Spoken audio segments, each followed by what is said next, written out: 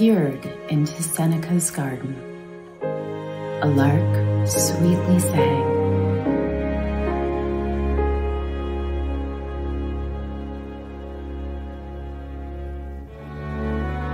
Where have you been? Oh, where have you been?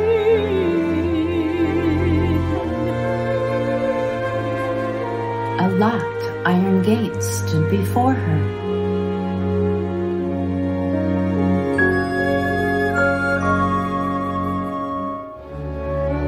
I'm here to lift mankind, please let me in, let me in. The girl hoisted her starched white petticoat. She'd been summoned and given a light. Please open this gate. Please open this gate. I'm here to bring change, make things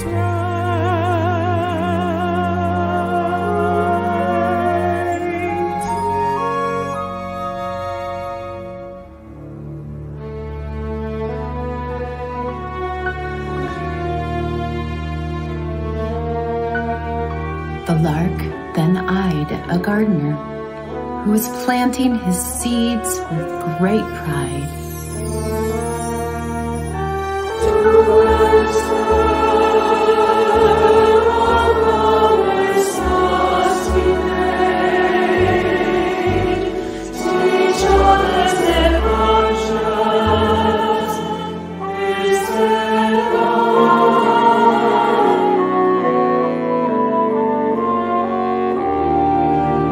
The gardener gave a wink of assurance.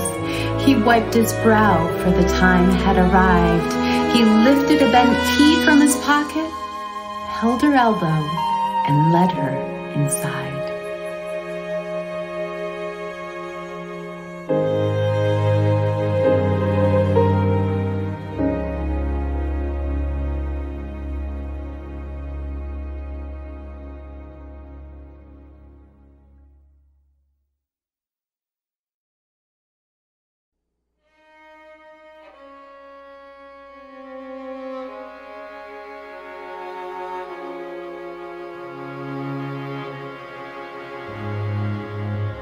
As her mud-caked boots passed the threshold, the girl glowed a magnificent hue, enchanted by fragrant blossoms and vines, her cheeks misted by waterfalls' dew. The gardener's eyes widened gleefully. His blissful smile held secrets divine. He knew she would lead a movement, cradled by hands of master design. The gardener pointed round joyfully. He giggled with earnest delight. The lark fluttered to perch on his finger. Stroking her feathers, he spoke with insight.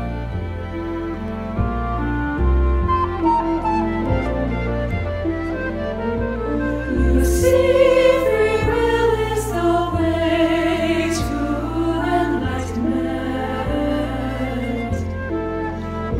Like the Lord, give help to tides, will be crushed in the fear of losing, and a cage only floating apart. You see, free will is the way to enlightenment. Like the Lord, we've had to dominate,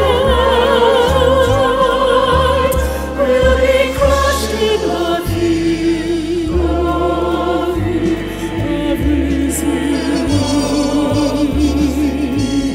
and a cage only runs.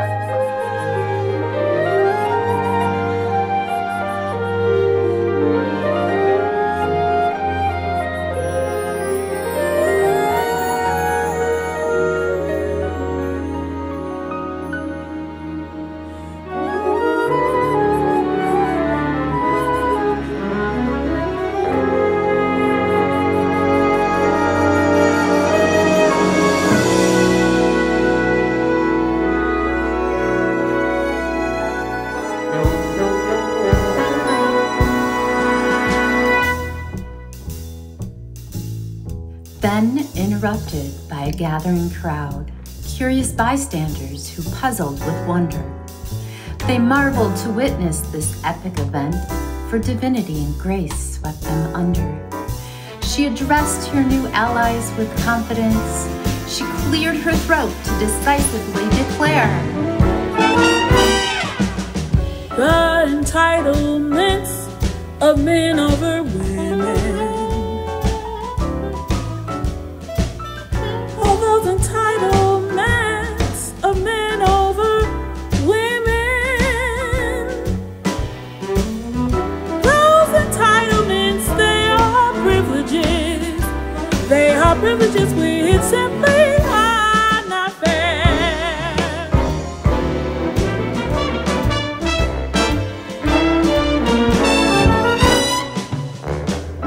We too are beings with keen intellect. We too are beings with keen intellect. Filled with knowledge, filled with knowledge. We are filled with contributions and gifts.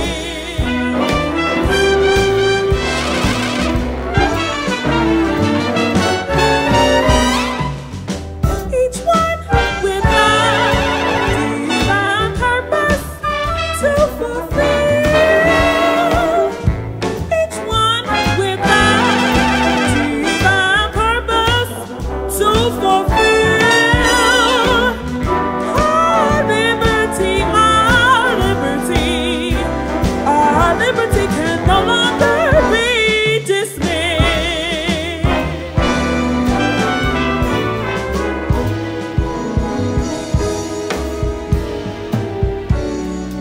Our blood runs more patient and caring.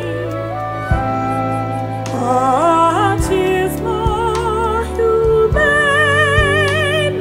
flow.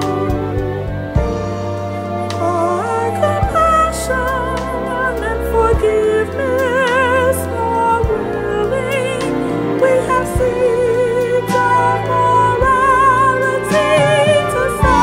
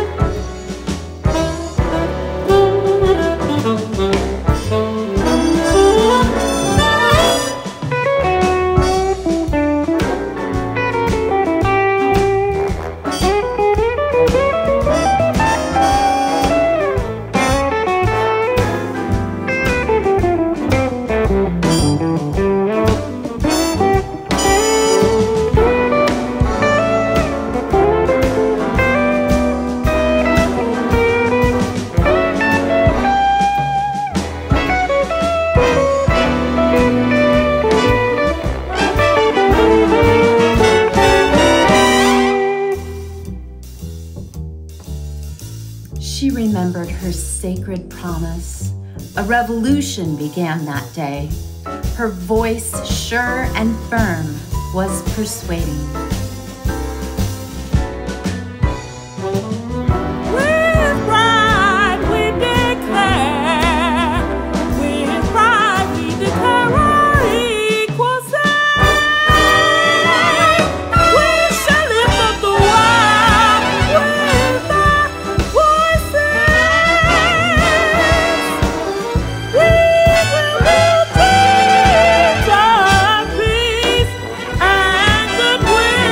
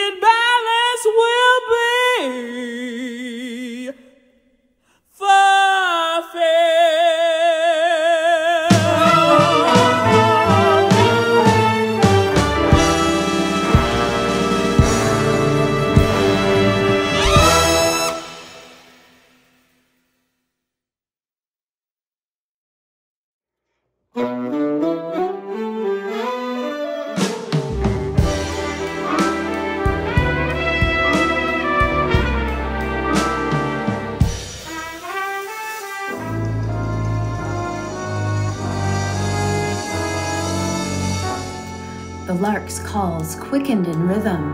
Soon the garden was filled with grand splendors. As the young and the old stood proudly together, they were transformed into freedom's defenders. Hand in hand, they gathered in more closely. As the songbirds sang hymns of elation, the crowd listened as her insights were shared. The lark's lesson, a dream for liberation. No longer, longer shall your words be rejected. No longer, be obedient, dutiful, and weak. Now you must grow, chaperones of protection. The yellow roses, be powerful and unique. With ardor you'll expand this endeavor. With fortitude you'll covered with love. With defiance, our reforms, your reform to take root. For freedom's light, and radiates from above.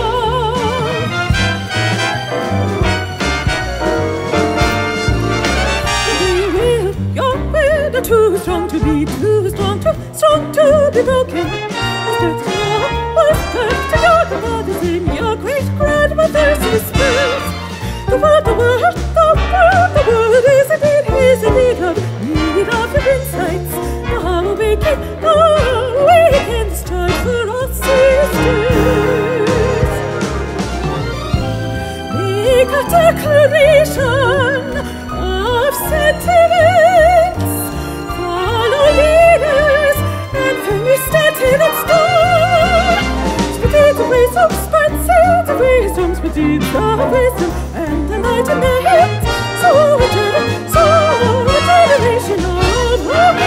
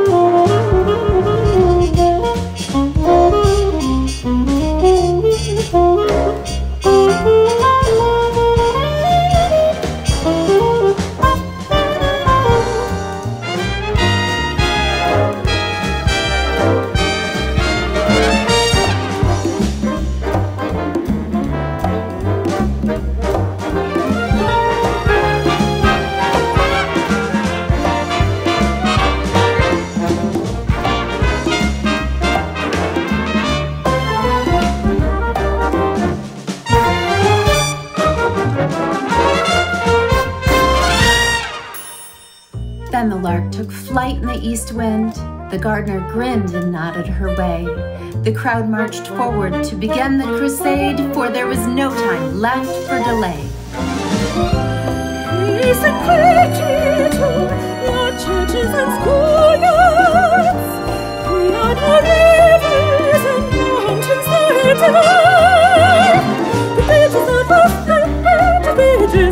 to forgive your rights.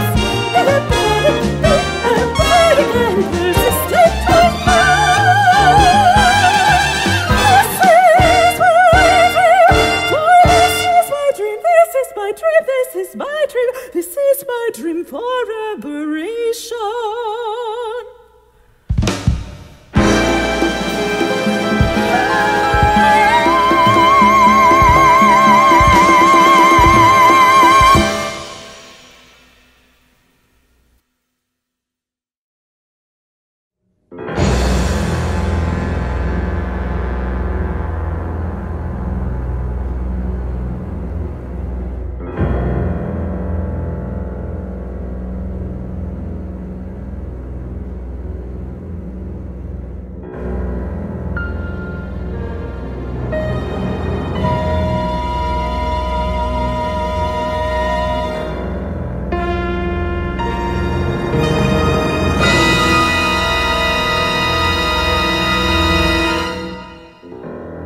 Yet their message was received with great malice.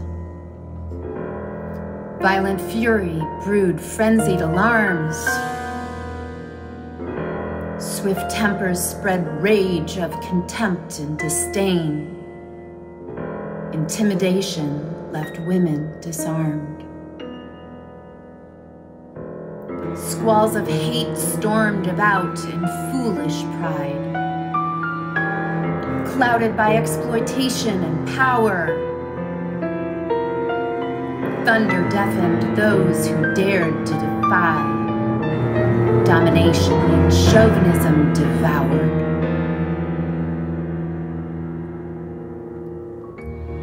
Ever clear in their pursuit for fairness, through years of condemning disputes, the silent sentinels endured harsh realities of women's restrictions, sufferings, and abuse. Upon wings of faith soaring ever higher, wives and sisters prevailed day and night. They stood firm through bitter gales and blistered palms, holding banners of white, purple, gold, ever tight. Resilient in their sacred vigil, renegades with a purpose to embrace. No word was ever spoken. They were adorned by hidden grace. Yet their efforts were chastised, scorned, and mocked. Arrogance created torrents of despair.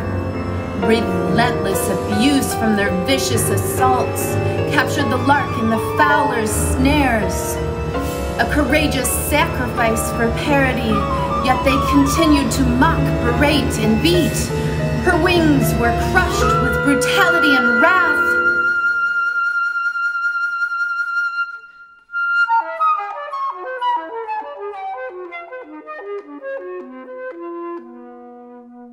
The lark lay dead, broken-hearted, at their feet.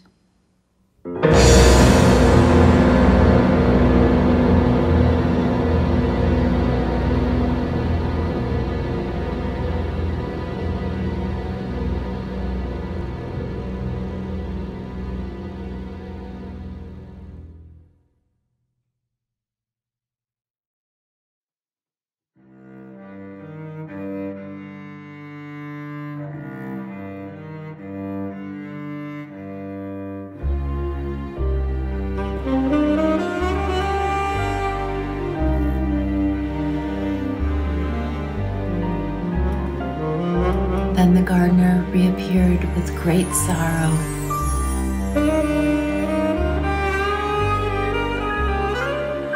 His face wrinkled by thousands of suns.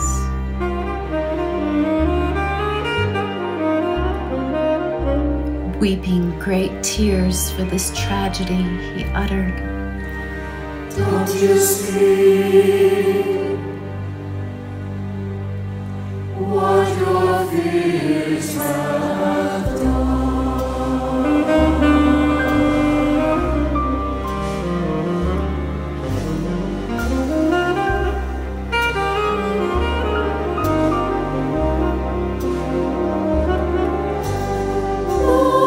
Wars on anger and resentment, and other tortures and nightmares we create,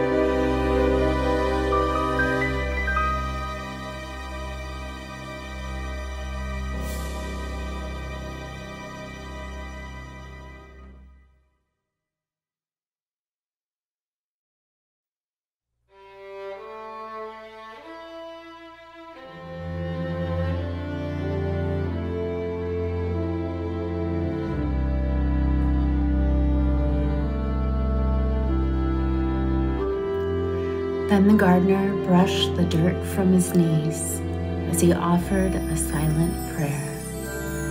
With a heavy sigh, he faced westerly. Other gardens needed tending elsewhere. He knew then his promise had been realized and gently handed the girl his last seed. She clutched it close to her heart and sighed. Its safety was now guaranteed.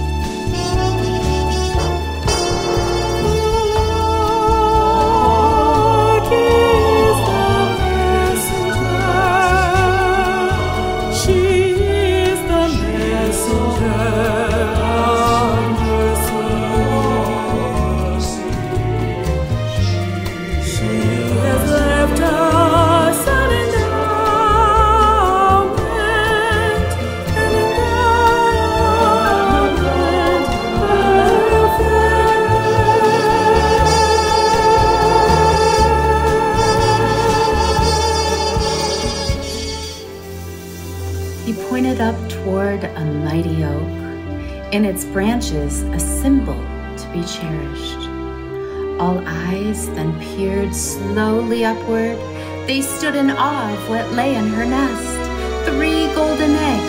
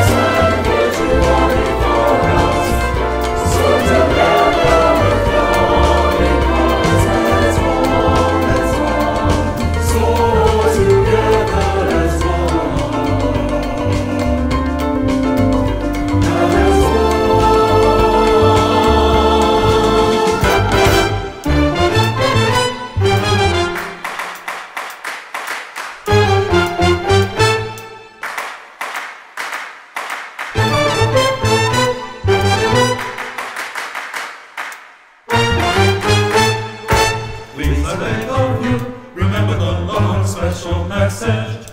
A song of peace that's meant for everyone, peace for everyone. Please let they love you. Remember the long special message. A song of peace that's meant for everyone, peace for everyone.